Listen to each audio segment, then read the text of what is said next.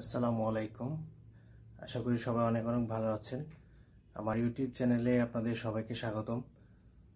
আজকে আমি যে বিষয়টি নিয়ে কথা বলবো সেটি হচ্ছে আমরা কখন বুঝবো যে আমাদের সেপ্টোপ্লাস্টি করতে হবে। তো আমাদের স্টাডি মতে 80% মানুষের সেপ্টাম হচ্ছে ডেভিয়েটেড থাকে। তো ডেভিয়েটেড সেপ্টাম কি বা সেপ্টোপ্লাস্টি কি এটা যদি আপনি না জানেন তাহলে আমার আরেকটি ভিডিও আছে, আপনি দেখে আসবেন তাহলে আপনার বুঝতে সুবিধা হবে। সো 80% মানুষের ডেভিয়েটেড সেপ্টাম থাকে, বাট তাদের মধ্যে মাত্র 20% মানুষের সেপ্টোপ্লাস্টি করা লাগে। বাকিদের সেপ্টোপ্লাস্টি করার কোনো প্রয়োজন নেই। তো আপনি কখন বুঝবেন যে আপনার সেপ্টোপ্লাস্টি করা প্রয়োজন? আমি আমার নিজের এক্সাম্পল দিয়ে আপনাদের বোঝানোর চেষ্টা করি যে আসলে আমি কখন মনে করলাম যে আমার সেপ্টোপ্লাস্টি করা প্রয়োজন। তো আমার প্রথমে মেইন যেটা সমস্যা হইতো যে আমার কানের মধ্যে মনে হইতো যে ব্লকেজ, বাম কানে আমার ব্লকেজ ফিল হইতো। সো কথা বলতে আনইজি ফিল হতো। তো আপনাদের কোশ্চেন হতে পারে যে নাকের সমস্যা থাকার কারণে আমার কানে কেন সমস্যা হবে। তো আপনারা হয়তো সকলেই জানেন যে আমরা যে নাক, কান, গলা বিশেষজ্ঞ একসাথে আমরা তিনটা জিনিস কিন্তু সবসময় একসাথেই থাকে, কোনো সময় কিন্তু আলাদা থাকে না। সো নাক, কান এবং গলা তিনটা হচ্ছে আমাদের ইন্টারনালি তিনটা কানেক্টেড। এই জন্য একটার প্রবলেম হইলে আরেকটার প্রবলেম দেখা দেয়। সো আমার নাকের প্রবলেমের কারণে আমার কানের প্রবলেম হতো, কানে ব্লকেজ মনে হতো, কথা বলতে আনইজি ফিল হতো। এটা ছিল মেইন সমস্যা।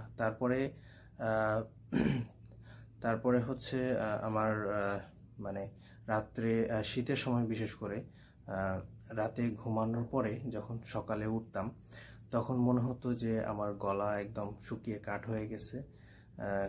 কারণটা কি? কারণ ছিল যে ঘুমের মধ্যে আমরা অতিরিক্ত শ্বাস প্রশ্বাস নেই, জোরে জোরে শ্বাস প্রশ্বাস নেই।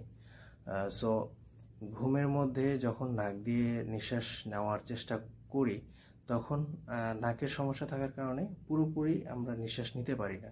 সো আমরা মুখ দিয়ে নিঃশ্বাস নেওয়া শুরু করি। তো মুখ দিয়ে নিঃশ্বাস নিলে কি হয়, আমাদের গলা দ্রুত শুকায় যায়। তো রাত্রে অনেক সময় ঘুম ভেঙে যেতে পারে, তারপরে পানি খাওয়া লাগতে পারে। সো এটা ছিল আর একটা সমস্যা। আর কোশ্চেন থাকতে পারে যে আমরা মুখ দিয়ে নিঃশ্বাস নিলে আমাদের গলা শুকায় যায় কেন?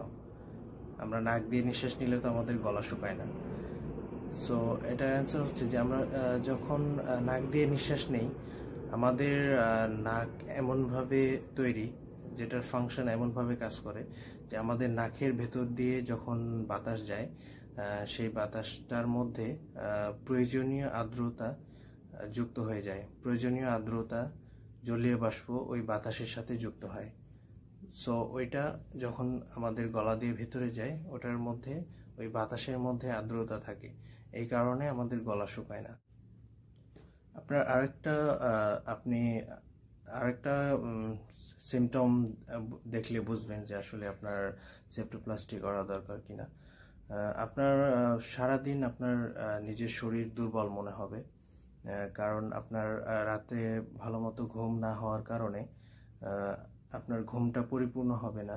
সো আপনি সারাদিন নিজেকে দুর্বল মনে করবেন, একটু ঘুম ঘুম লাগবে, আপনি এনার্জেটিক ফিল করবেন না। সো বন্ধুরা, সমস্যা মেইন সিমটমগুলোর মধ্যে ছিল এগুলাই, যেগুলো আমি নিজে ফিল করতাম আমার সেপ্টোপ্লাস্টি করার আগে।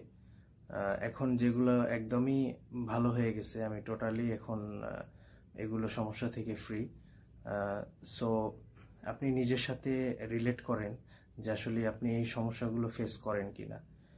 তো বন্ধুরা, আজকের মতো এই পর্যন্তই। ভালো লাগলে লাইক করুন, আর আপনার কোনো কোয়েশ্চেন থাকলে অবশ্যই কমেন্ট বক্স